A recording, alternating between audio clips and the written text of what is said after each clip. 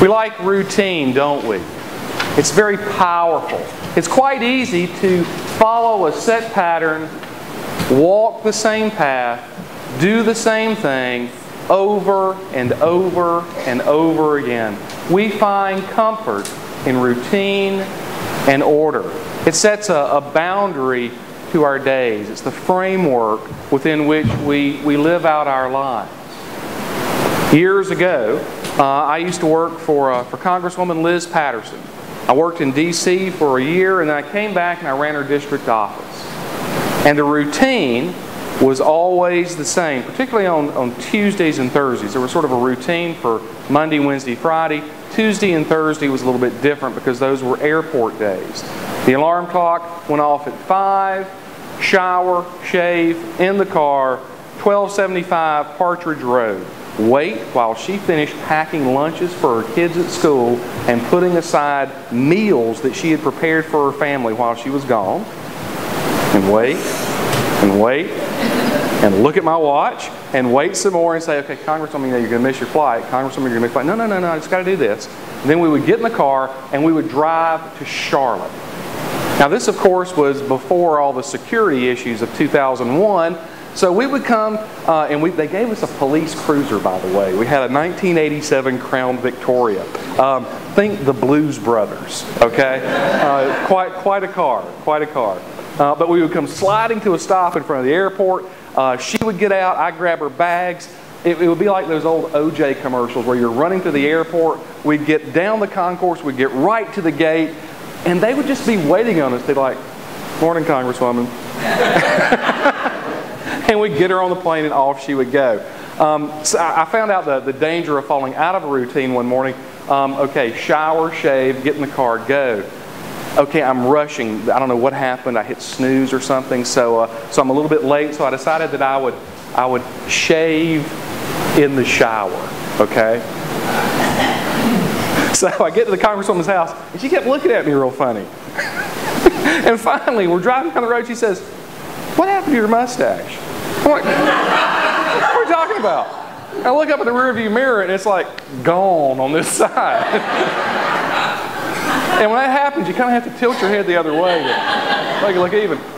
But the routine, we fell into a routine of doing this and doing that at the exact same time every single day. I was attending St. Margaret's up in Bowling Springs, and some friends of mine had gone on a retreat weekend, and they kept saying, "Rob, you really need to go on this retreat. You really need to go on this retreat." And they were talking to Sandra because it was a couples weekend. "You really need to go on this retreat. You really need to go on this retreat." We're busy. We have things that we have to do. She's an operating room nurse. I'm a congressional aide. We have a routine. It was very hard to break the routine. But finally, after being pushed and prodded and coerced, honestly, we decided to do this weekend retreat. And so we went on it. We broke our routine. We did something completely out of character, completely sort of beyond the norm for us. Routine is a powerful thing. It gives order to our day. But routine can also be problematic. Routine sets us into a pattern of behavior. Eventually you walk the same path so long that you're digging a trench with your footsteps. You look behind you and you can see the path. And you look ahead and you see the same path because you've been walking the same direction for days or weeks or months or years. Routine is a powerful thing. Which brings us, of course, to the Old Testament reading from Exodus and our dear friend Moses. Now Moses had been an adopted Hebrew prince of Egypt. Of course, they hadn't really known he was Hebrew. He was the daughter of Pharaoh's sister. He was a person who had extraordinary potential, and yet Once it is discovered what he is, who he is, what he has responded to the abuse of a Hebrew slave, he ends up being cast out. And he ends up living with kinspeople, actually. It says in the text that he was tending the flocks of his father-in-law, Jethro, a priest of Midian. By the way, this is just sort of back into that long history that we talked about with Genesis. Midian was actually the name of one of Abraham's other sons. Remember, we had Isaac and Ishmael. Well, after Sarah died, Abraham took another wife and had other children. They were not a part of the larger inheritance, but one of them, Midian, became the father of a tribe. Jethro is a priest of Midian. That's who the father-in-law of Moses is. But more importantly, Jethro has flocks and herds. And Moses' routine is to tend the flocks and the herds. And so daily, day after day after day, doing his job, he would walk the same path. He had a routine. It was a routine with value. It was a routine that was important. It was a routine that provided for his family. It was a routine. And then one day, walking that well-worn path. And by the way, and some of you I know like to hunt. You get in the woods. You know what game trails look like. You know what it looks like when wildlife has been using the same path for years and years and years. You see it in the river bottom and across the hillsides. That's what it looks like when a herd has been walking the same path, when a flock has been walking the same path over and over and over, perhaps for generations. That's the path that Moses has been walking. And then one day, there is a flickering, just out of the corner of his eye, something off to the side. A burst of unexpected light. And so in the midst of his routine, he pauses. There's a break, an interruption. Interruptions can be holy things. Interruptions can be a gift from God. I was a congressional aide.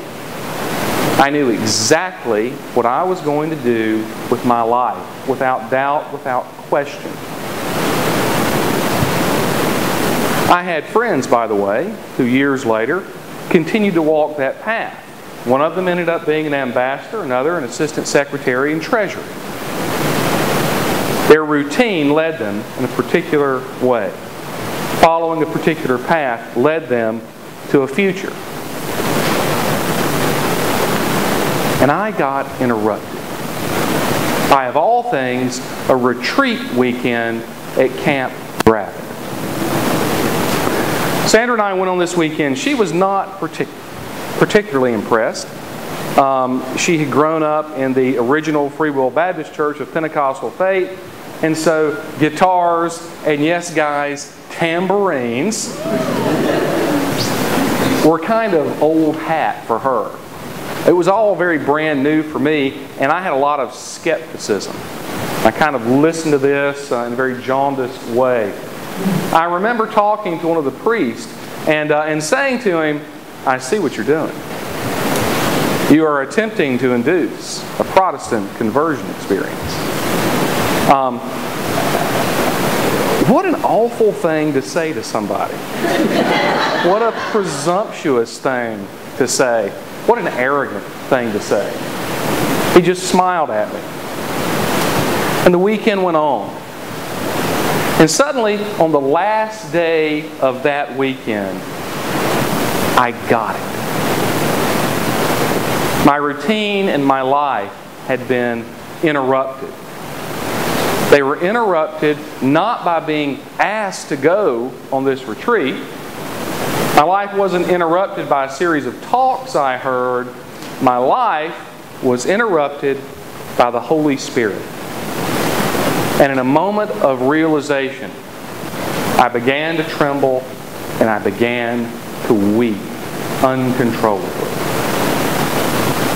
Because I knew what was next. And it was not a part of my routine, and it was not the path that I had planned to walk.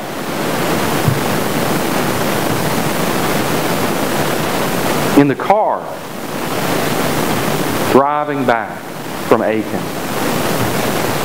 I look at Sandra and I said, "Hun, I'm supposed to be a priest." And she said, "I know." A holy interruption that wouldn't have occurred if I had continued with the routine that I had been walking. Moses is walking a path when suddenly a flicker of light catches his eye. Now, he had security and he had safety. He had a wife. He had family.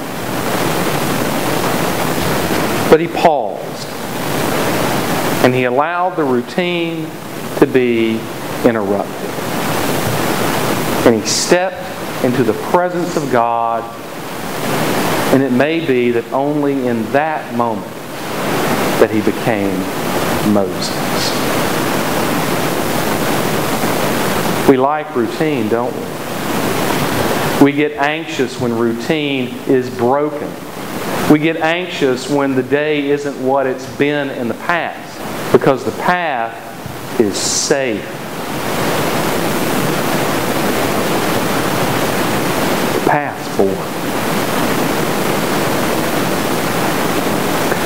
Peter and Andrew, James and John were standing on the bank when this crazy preacher comes along. They were mending their nets. They were doing the work of their business. They had a routine. And they were interrupted. We are about to enter 12 weeks, maybe 13, of interruption. And it's okay. It really, really is.